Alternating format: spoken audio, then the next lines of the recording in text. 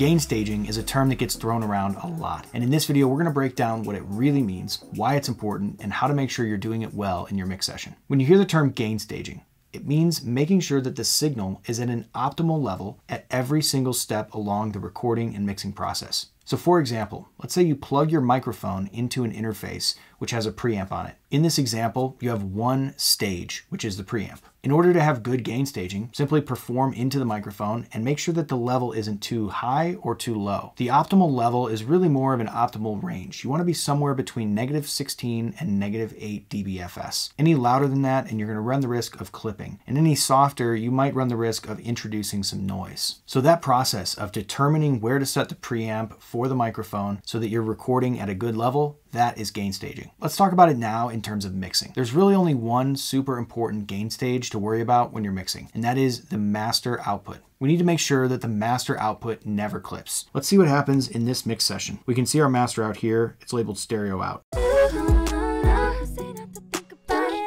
We can see the clip indicator here turning red, telling us that the master output did clip. So when you see this, there's one correct way to fix it, which is to turn down all of the individual faders, except the stereo out, and we're going to turn them down until we don't clip anymore.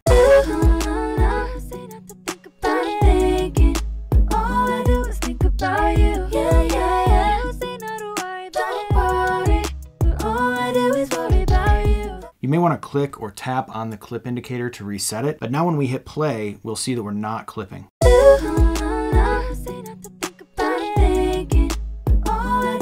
It's important to keep an eye on these as you're mixing. If you do start clipping, grab all the individual faders and turn them down. Just make sure that your master fader or stereo bus fader is always set to 0. Now we've got good gain staging and we can start mixing this track.